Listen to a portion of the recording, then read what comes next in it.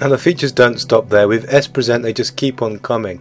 Let's have a look at buttons. You can choose from a vast range of different buttons that basically allow you to create a button that will hyperlink to a different site off your main presentation. Here we've got mastermedia.org, and then you can basically create the font color, the text, so decide what you want the button to say, and then when someone clicks on that button, that will take them to the link automatically. So here we go. If we click on this now, oh, there we go, Master New Media. So fantastic little feature for hyperlinking.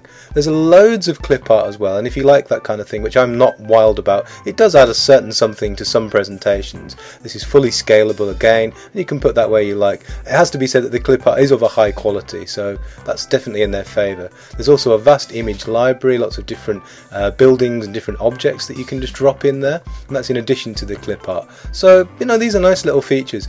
Great thing also is that you can actually move them up and down the layers. It's fully layered, so you can create sort of one image on top of another and decide which one comes first and which one comes second.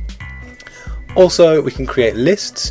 Now, I've just created the tsunami animation here, but basically we've got our ability to create very simple lists, and I'll show you what happens when we've actually finished those. The one that's actually selected will actually be highlighted slightly more than the others, so we've got a rollover effect, which is something you don't get in your average presentation. So these are again features that not only build upon the sort of basis of stuff like PowerPoint, but actually expand on it and take it to the next level. So really, really impressive feature set all in all.